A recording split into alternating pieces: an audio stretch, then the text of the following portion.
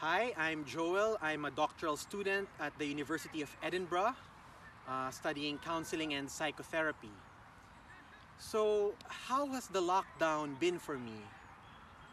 Ironically, it's really been a wonderful experience. I'm originally from the Philippines and I've been here in Edinburgh since September of 2018. And believe it or not, uh, before the lockdown, I never really got the chance to visit Arthur's Seat.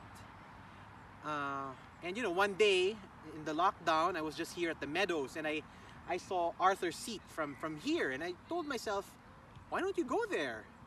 And without any plan, I just went. I just walked and walked and walked, and I reached the top, and I was just so happy.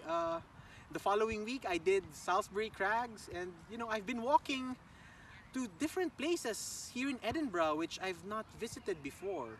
You know, Before the lockdown, whenever I would walk, I'd usually just walk to get from point A to point B. But since the lockdown started, I've been doing my, daily exercise, walking, uh, without any goal.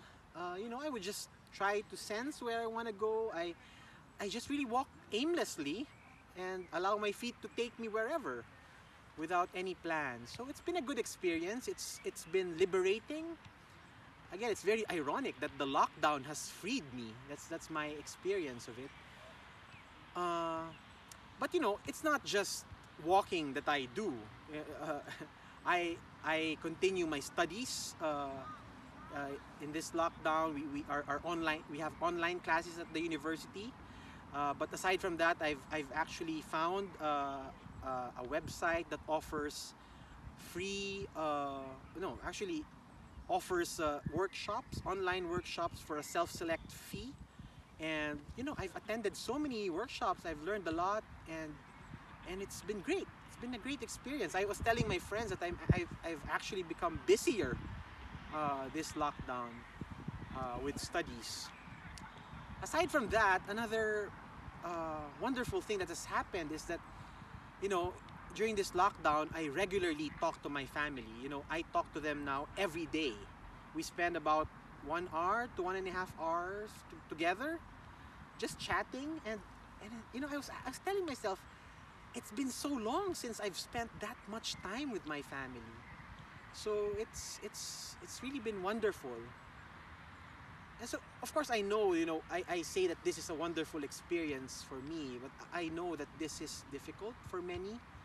I've received messages from friends who have lost loved ones. I've received messages from people who have had the virus and who've had to be confined in the hospital. And so there is some sadness there, there's some worry, but that doesn't take away the truth of my experience, that I'm enjoying the lockdown, and I'm recognizing that. I'm recognizing that truth.